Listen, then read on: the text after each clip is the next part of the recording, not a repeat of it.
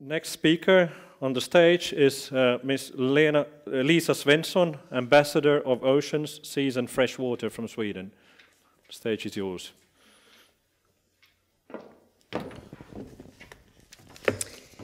Thank you so much. It's an honor for me to be here today. It's actually my first visit ever to Helsinki. Do I dare to say that? This conference, I know, built on a long tradition between the policy and the policy and scientific community. But before I start my remarks, I would like to send my warm regards from the Minister of the Environment of Sweden. She was a former parliamentarian, and in that capacity, she put a lot of effort into the bonus program. And I know that she would have loved to be here today, but she sent you her warm regards. So I am the newly appointed Swedish ambassador for ocean, seas, and fresh water. And obviously, there is not one function, one country, or one single item that can solve the problems of the seas. So one of my duties is to work with policy coherence. And doing that by linking national, regional, and international initiative and processes. But also work with different stakeholders, whereas business community, scientific community is very important, as well as, of course, as other policy areas.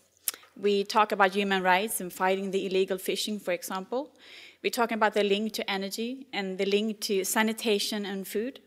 So there is a lot of issues that we need to cross-fertilization and cross-border. In my remarks here today, I would like to focus on two aspects. And one is the growing importance of research for the informed policy decision. And the second issue that I would like to bring to attention is the research as a precondition for innovation and business development. But let me elaborate a little bit on the first one. The scientific community was the first to address the challenges of the seas. Science pointed out the special brackish water, the problems with the lack of oxygen in the sea bottom, but also the reality of the pollution. This was the starting point of which HELCOM, a pioneering convention, was founded back in 1974. With the adoption of HELCOM Baltic Sea Action Plan in 2007, and since 2008, the EU Marine Strategy Framework Directive is taking the same approach, and HELCOM has become the coordinating regional platform for the directive in the Baltic Sea region. The coming years, policy decision-making in the Baltic Sea region will give an increasing attention to development of indicators, monitoring programs, and action programs. And it is clear that research in general, and the bonus program in particular, will have an increasingly important role. And I would like to bring out four aspects in this context. Firstly, to produce knowledge and highlight the value of the marine ecosystem. Secondly, defining the ecological boundaries for decision-making. And thirdly, the design of a cost-efficient action program. And fourthly, providing long-term scenarios of changes in the ecosystem to facilitate for an adaptive management. And one example where bring all those four factors together is the ecosystem-based maritime spatial planning. And this brings me to the second point that I would like to bring up, and that is the need and the role of research for innovation and business development. And just last week, I was in a national or local workshop in Sweden called Sundsvall. And the focus in that workshop was really about maritime spatial planning for blue growth and a healthy marine environment. And the local workshop gathered business community from the region, policymakers, and scientists. And we all explored and discussed the possibility, but also the limits and challenges of maritime spatial planning. And I think the workshop was very timely from two perspectives. One is a need for maritime spatial planning, due to we have more and more forces that would like to sort of get together from the ocean. Either it's ocean, it's renewable, it's a fishing, it's a tourism industry. There is sort of a competitiveness about the resources in the ocean. So we need an overall planning. And the second is the development of blue growth and the corporate responsibility for the ocean and for the seas. And at the same time as the blue growth, we also see the blue growth on the international agenda.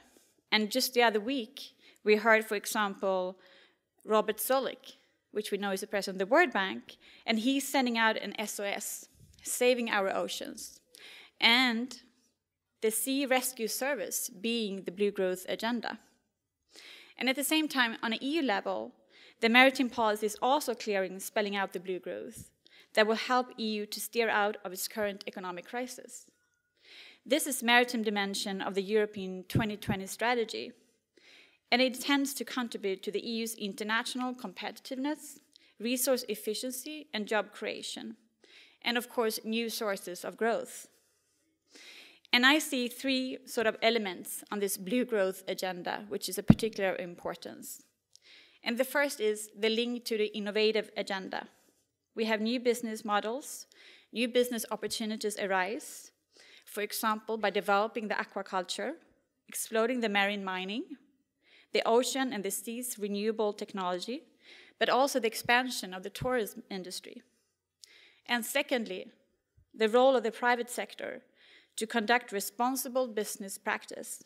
And this implies having the international agreed framework as guiding principles when doing business in the ocean or in the seas. And clearly, those 2 points sets out a win-win situation if responsible business practice could be linked to an innovative agenda, exploring business opportunities that could create jobs and a healthy marine environment. But at the same time, let me be clear, blue growth is not in contradiction of preserving a resilient marine coastal ecosystem. Rather, it's quite the opposite. Business opportunities can only be utilized if we do have a healthy environment. So what does this mean for the role of research to support innovation and business development? And as we all know, research is closely linked to the business opportunities. We need the cooperation with the scientific community. Policy decision makers and entrepreneurs is the iron triangle of success. Research alert where and when problems arise, but research evaluates environmental impacts of different technical solutions.